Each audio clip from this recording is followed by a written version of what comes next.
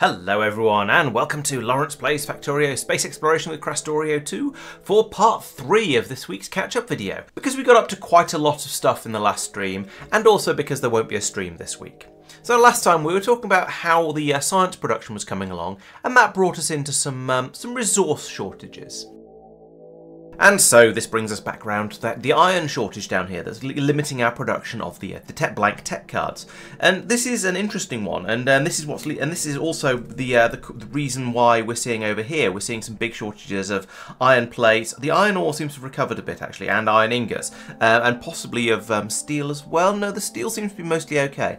But anyway, this is what's led on to this problem. So we had a supply issue, and this was caused by the supply that comes over from Rarity. So as you may or may not remember, Rarity is an iron planet, and that means when we dig up the cores from here, the core chunks, we can then pulverize them down. We get massive quantities of iron out, and also some of the normal core chunks and a little bit of stone.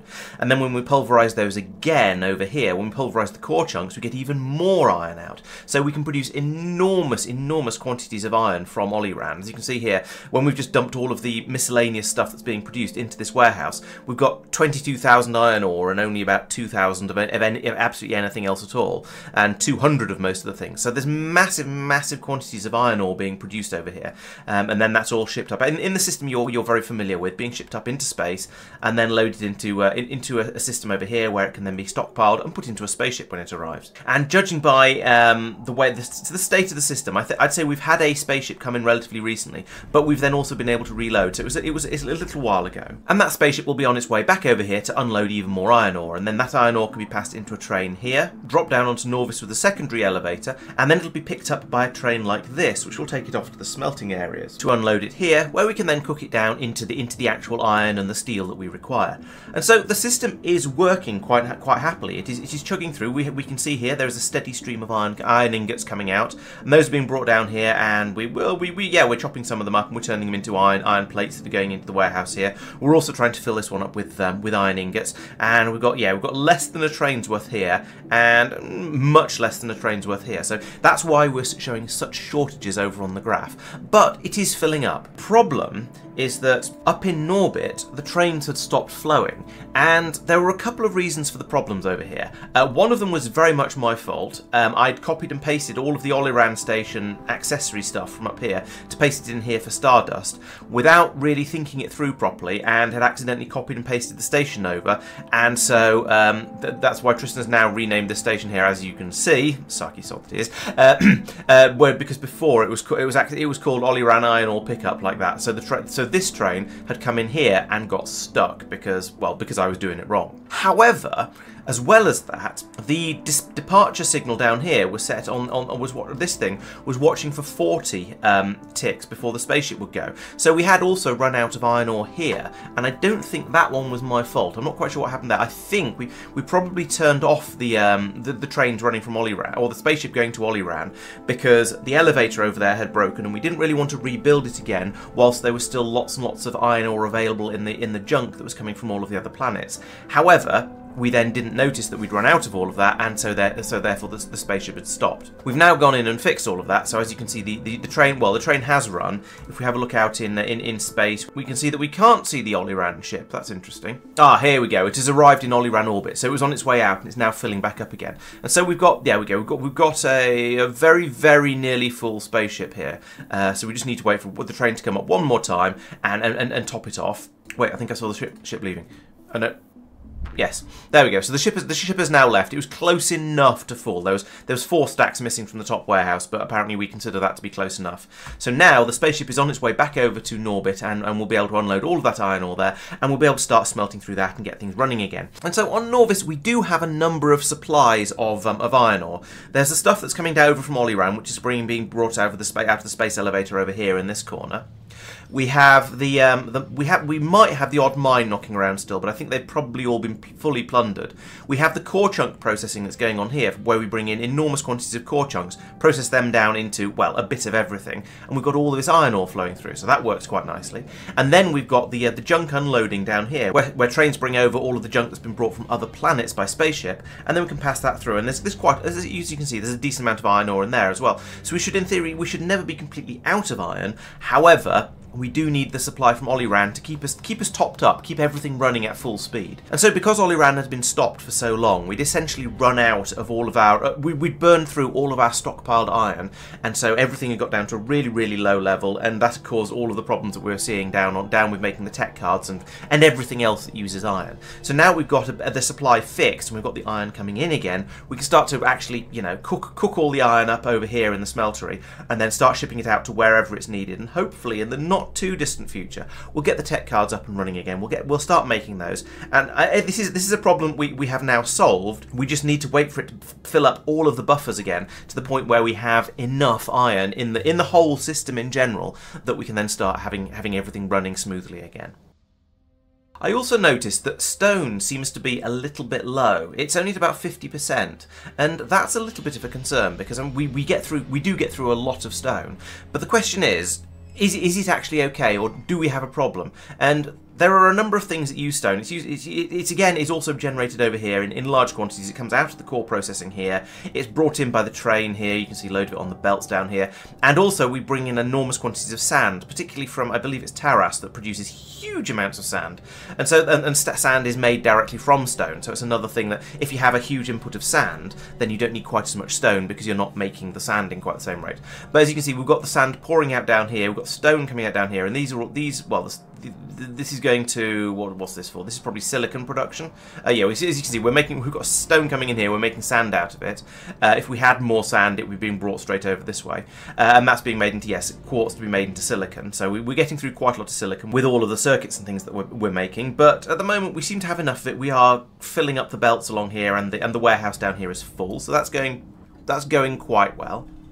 Stone is also being pumped downwards down here to be made into glass. We need a lot of glass just everywhere, because that's another thing that we get through huge amounts of, as you saw with the blue science, if nothing else. But again, that's now just caught up, and that seems to be doing reasonably well. So we have reasonable amounts of all the things that are made from stone and sand, but it doesn't seem to be stockpiling to quite the level that we'd expect it to. If we look over here, we can see that this warehouse is only 2/3 full. This one is obviously therefore empty, which is why when we look at the graph over here, we can see that there's not that much of it. So it's a little bit of a concern. Over here, we can see that the lithium is sort of okay. It's not maxed out, but it's sort of okay. That one I'm happy with, because with the way the lithium is set up, there's a certain parts of it turn on and turn off depending on the amount that we have. For reasons that I think I explained previously. So having this being a little bit low is okay. That's sort of expected. Don't have a problem with that. Over here, this is pyroflux. We don't have a huge amount of pyroflux. I should probably take a look into that one. Lube seems to be a little bit low, but I don't remember us ever having problems with that. So yeah. All of the sciences are now complaining. This is because we're not shipping them up to space as fast as we would like to, because the train right now has just finished picking them up from the bus and is shipping them over to the science lab area in order to process them over there. But now we can see that some of them at least are starting to fill back up again. So we do have a little bit of stock up there still. It's not quite as horrific as I was implying. But yeah, this all needs keeping an eye on. The iron should be recovering. The stone is a little bit of a concern, and the science, well, we'll see how that gets on. Also, in order to help with the iron supply, Tristan's put in this rail across here. With the diagonal on it there, it should be significantly shorter than taking the route through the base. And the idea of that is it means that when the trains are coming from down here with the iron ore from Oliran, instead of running up through here through the congested, busy part of the factory and probably getting stuck, or maybe even across here and getting stuck, they can now come up this way across here and then round through here. And that allows them to take a bit of a shortcut, as I say, and then drop off the iron ore up here, hopefully with a bit more quickly and easily, and without causing the congestion that they would if they went through the middle. He has said that it kind of needs a route for going back down again, so I guess the idea would be we could then put another rail across here, and then go out and then go down to join onto the rail on the other side over here. We can't just go straight through here because there is a train stacker here that is keeping. This is basically a priority station system. So putting trains in here allows us to make our prioritization system work by potentially having trains that are closer or further away, depending on what's required, so we can make sure that we use up our metals and our ores in the correct order. But he can't branch it out from up here and bring it across above, because that would be further. But it could come off from about here, go across, and then pull across through here. It'd be a bit weird, and have the rails the wrong way around for where they cross over the lake. But it would work. It would probably be okay, and I don't think I hate it too much. The blue circuit production was struggling at one point. Now it seems to have caught up quite nicely now. I noticed the red circuit production is running like a mad thing at the moment. We're producing them at full speed, which is lovely. And the blues have caught up now, and I think this might be at least partly because I discovered there were a couple of machines on the end here that were missing because when the blueprint had been dropped in, there was a roboport in there. So I moved the roboport up to here and then put in a couple of extra machines, and clearly that has been entirely what has fixed it. Now we probably had a blip in demand or something like that, and we've now been able to catch up since that's maybe the blip has gone down again, but we've got a full train over here and a full warehouse, so things are looking pretty good. I've been talking over the last couple of weeks about decommissioning the other blue circuit production facility as well, and I took an important step forwards with that in the last stream by putting in this, by essentially having this belt here go all the way across here, and this, as you notice, is right on the end of these belts, and that meant these ones all poured out onto it. Now it was pretty slow because it was only half a belt. I didn't bother with splitters or anything like that, and it's all going onto just one side of it, and got multiple belts feeding in there, and it's all a bit of a mess and not particularly well thought out. But it didn't matter because I didn't care about it being quick. I just wanted to drain all the resources out of here. And so you can see now that most of the stuff has gone. It came down here, and then I had a splitter sorting there, and here as well, to make sure that the correct resources went back into the correct stations. So this means that next time I can do some faffing around with the train and come in and grab the glass, take it away somewhere, probably dump it onto the bus. Same with the silicon and the plastic and the rare metals down here, and the sulfuric acid as well, and get all of that moved on and taken away to somewhere else. And once that's done, I can then put a deconstruction planner over the whole thing and just remove all of this, and at that point we'll then be able to potentially use this area for something else, or at the very least it might save us a few UPS by having a load of machines that aren't there anymore. Now there is the idea of this was to make sure that the bots weren't taking away more stuff than they had to, and there's a few things left in here. We've got a few stone bricks left, we've got some copper plates left. Copper plates are awkward because most places now I think take copper in the form of ingots and they can chop it up on site, so having a load of copper plates dumped somewhere could be extremely unhelpful. I don't have an easy way to get rid of those, but if we just put them into the logistics system with the bots, it'll probably be fine. And the stone bricks, there aren't that many of them left, so I think that's probably fine as well. So at some point I shall just come in here and I shall put a deconstruction planner over all of this. Well, I can come down to about here at this point, get all of that because I still need the rails to come in and pick up all the resources. And I suppose I probably want that radar to remain, but it's going to need power. The whole thing needs a little bit more care and attention than I put into it there. But basically, we're just going to come in, have a massive bot frenzy, and pull out all of this because we don't need it anymore. And that's going to be wonderful. It'll be extremely satisfying. And don't you love seeing huge numbers of bots surging around the base like this? And of course, because we've got the recycling system going, all of these ones that are carrying the red belts are going to bring them over to here, where they'll be put into the, presumably, oh, we're using yellow chests for this at the moment. Oh no, we've got green chests over here, that's fine. So they're being put into here, and they will then be upgraded to blue belts and to green belts and to purple belts as required. And the yellow ones are being brought in down here as well. So we now have crazy quantities of all these belts available, and these bots are the bots going off to charge. Yeah, so yeah, the system works. It's bringing them in for recycling and upgrading. That's going to be fantastic.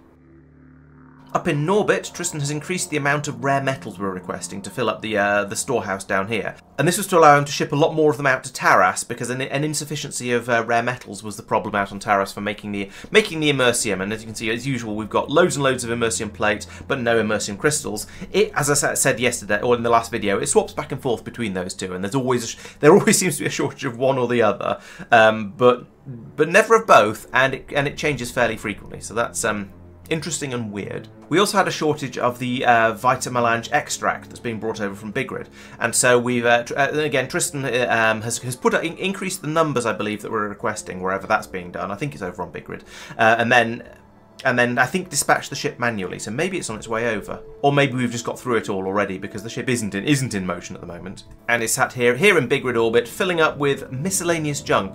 Although that said, there is quite a lot of extract in the train. There's it looks like about 8,000 extract in the train. So the system is basically working. It's just unloading the train in a funny order, but that's absolutely fine. It does that. We don't care. We don't care what order stuff comes out in, as long as it all gets passed through. And as you can see, it clearly is. And the spaceship is less than half full, so it's going to be a little while till it leaves. But we do have some of the vitalic extract coming through now, because we need that for lots of things, and we don't seem to have any of it. Balancing the big grid system with the Vita everythings is a bit tricky, because in theory the ship doesn't leave until it's full, because otherwise it's a bit wasteful. But we don't want to order an entire ship's worth of Vita melange extract, because that would be crazy. There'd be a huge amount of it that wouldn't fit into the storage systems at the other end. But we also don't want to have the ship just sitting there when there's no Vita melange extract at the other end, because then the system isn't going to work. So it's a bit of a tricky one, working out how to balance it. We've had similar sort of problems with trains before for bringing stuff up into orbit, but that's been much less of a problem, because the trains have a much lower capacity than the spaceship. So the storage at the top side, or at the destination, has enough room to bring an entire logistics system's worth over before it jams up. Whereas now we don't have that. If we brought an entire spaceship's worth of each of the Vita products over, we just wouldn't have room to store it. We'd need to have about 12 warehouses in orbit to look after all that stuff, and we don't want to go to that sort of. We don't want to have it set up like that, because it's just not going to work. Now you do have all of the miscellaneous junk coming through as well. We've got barrels and barrels of stuff there. We've got ores. We've got cryonite for some reason. That should be being unloaded here. That's a concern. But yeah, anyway, the idea is that we fill it up with all of the stuff that we want to take away, and hopefully we eventually get to a full spaceship before we actually run out of any of the things that we're trying to take over. It's tricky to balance, and we do occasionally have to send a spaceship off manually, so which isn't ideal, but.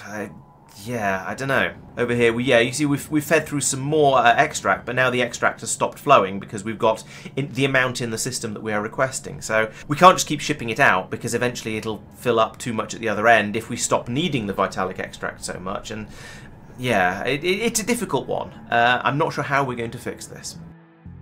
We found a few delivery cannons that are still in use as well. These ones are still running. They are shipping the lithium chloride up to Norbit in order to be made into biological sciences. Pretty sure that's the one it's for.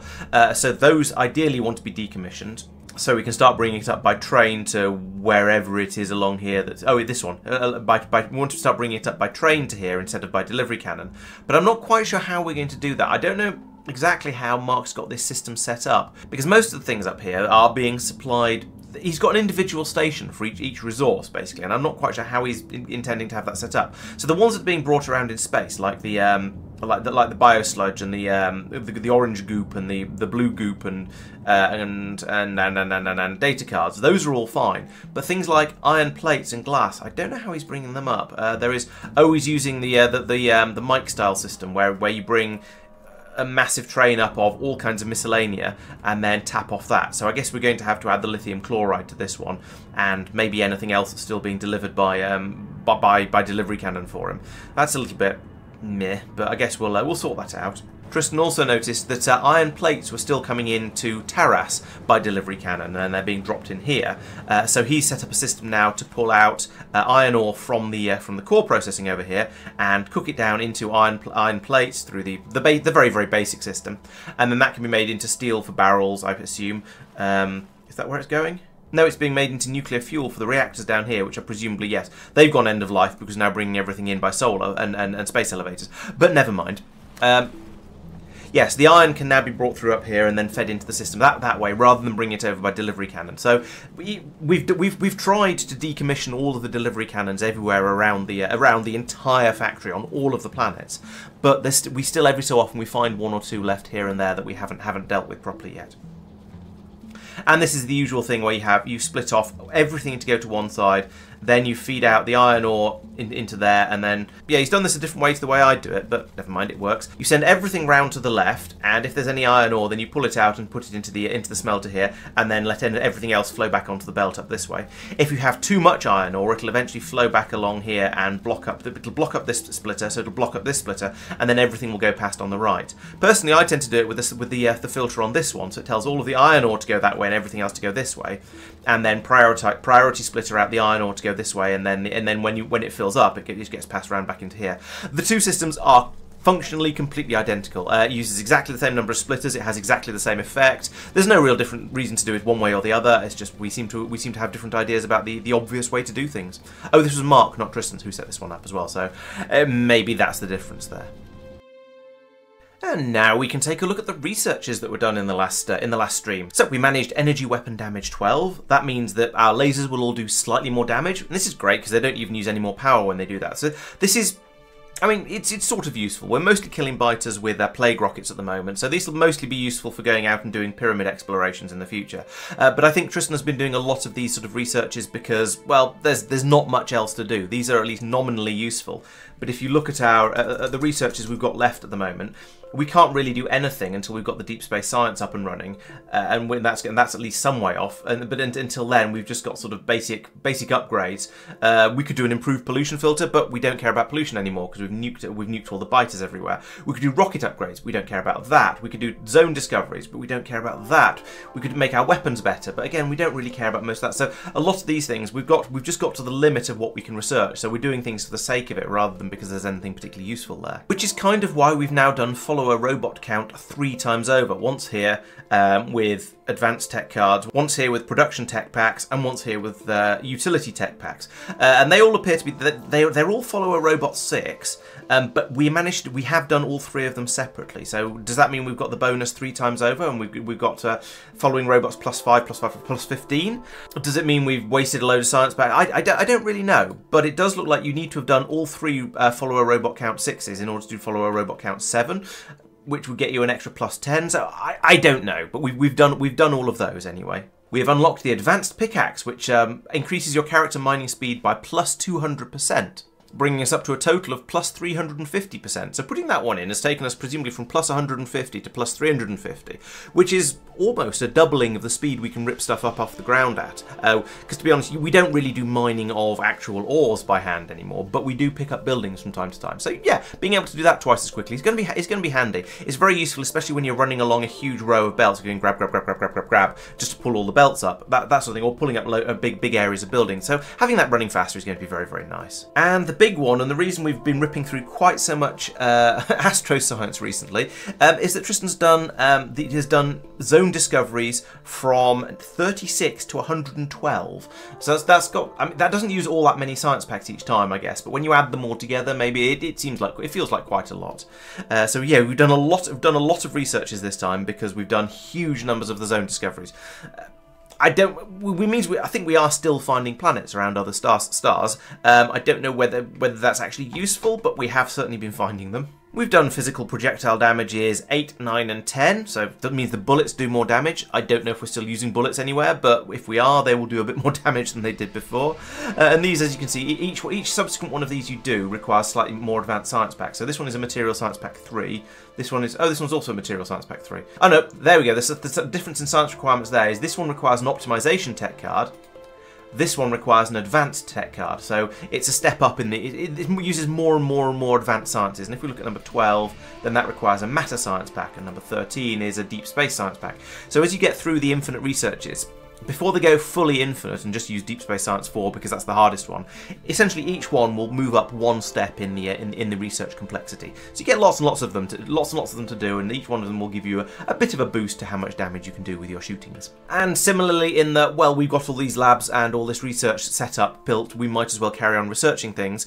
We've done refined flammables 5 to 8, and apparently 9 finished while I was making the video as well, because we're partway through 10 now. And these make your flamethrowers more effective. And again, we're not using flamethrowers anywhere, so it's a little bit pointless. But yeah, again, it keeps the labs running over.